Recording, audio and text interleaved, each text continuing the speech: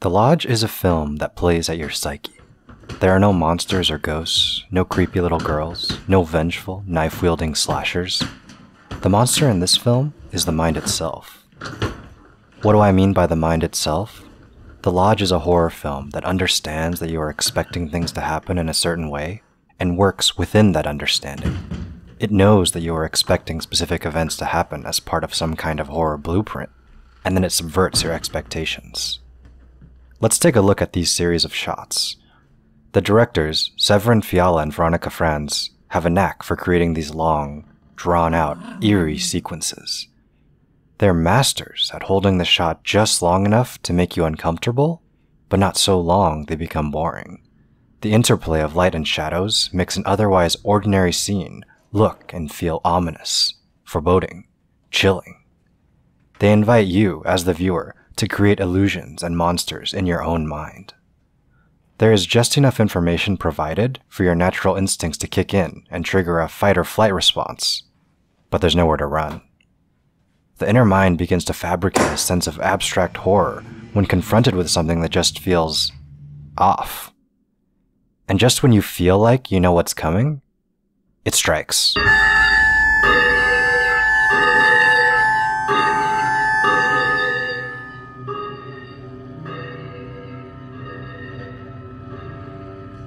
Before we continue, I need to introduce some basic plot elements, but be warned there are light spoilers ahead. If you are interested in this film and haven't seen it, I suggest you pause this and go watch it right now, then come back and finish this video when you're done. I won't spoil the main turning points of the film, but it's honestly best to go in without knowing much at all. This is Grace. She has a troubled past as the daughter of a cult leader, and as a result, has numerous psychological issues which she takes many kinds of medication for. She is dating Richard, a recent widower due to the fact that his wife killed herself when she found out he was leaving her for Grace. Yeah, this movie doesn't pull any punches. I think we should. Richard's children, Aiden and Mia, blame Grace for their mother's death, understandably so. 6 months after their mother's death, Grace thinks it's a good idea for her to spend some alone time with the kids in the family lodge so they can bond and get used to their new mom. That about sets the stage for the rest of this video.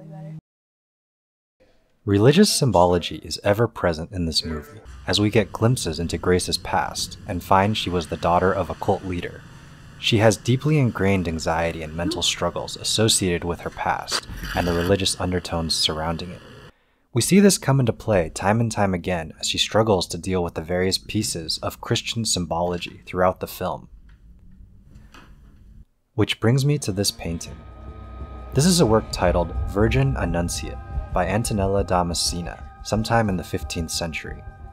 It depicts the biblical Virgin Mary interrupted in her reading by the Angel of Annunciation to inform her she is to give birth to Jesus Christ. Early on, the directors spend nearly a full 10 seconds introducing the painting to the viewer, layering the visual sequence with audio of the kid's mother, Laura, calling out to Mia. Mia? This establishes a symbolic link between the Madonna and Laura, a link that will be revisited time and time again through the rest of the film.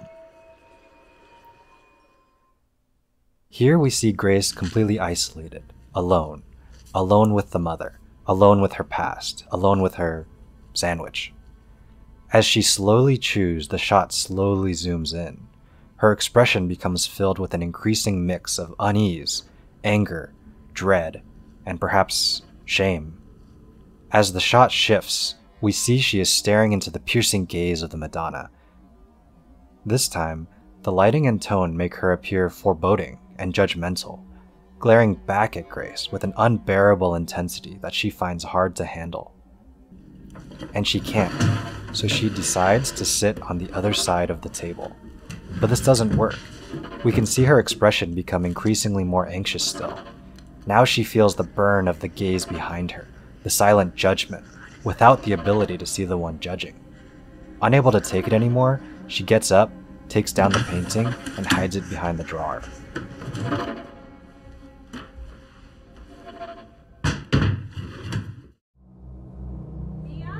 When we begin to look at this sequence of shots with the painting as part of a greater whole, it weaves together this narrative of Grace being locked in a mental battle with not only her past religious trauma, but also with the constant rejection and judgment she feels as she attempts to fulfill the role of their late mother, an insurmountable task doomed from the start. Every interaction she has with this painting pushes her closer to her mind's breaking point.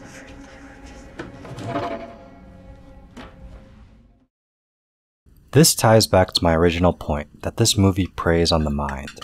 The painting itself doesn't change, but its context within the plot, as well as the lighting and angle, all make it appear as if it's another character in the movie. It acts simultaneously as a reminder of Grace's religious past, the unbearable truth and unending judgment from the mother Laura, and even serves as if the lodge itself is staring back at Grace, and you, the viewer. Next, take a look at the way Grace is framed throughout the movie. There are two primary types of shots that the directors use to portray her: wide angle and zoom. First, let's take a look at the wide angle shots when Grace is alone.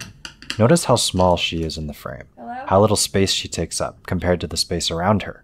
She is surrounded by empty, starkly lit environments, full of browns, grays, blacks, and whites. It's a visual representation of the isolation of not only being physically removed, but mentally devoid of contact as the kids continue to shun her. These shots give us a visual cue of her inner mind state in these moments.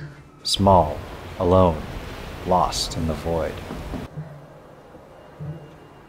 Now compare those wide-angle shots with this series of narrow and focused moments. Notice again how much of the frame Grace takes up. In contrast to before, Grace fills almost the entire frame constantly. We're given close-ups of her facial expression, with subtle but constant eye movements.